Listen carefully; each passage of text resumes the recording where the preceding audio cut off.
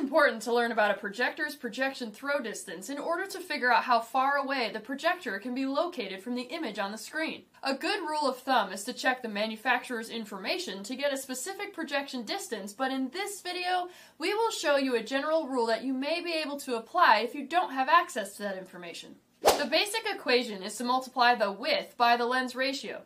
Here, I have an 80-inch wide by 60-inch high screen. I have two different ratios of 2.0 and 2.5, and let's go ahead and do these equations.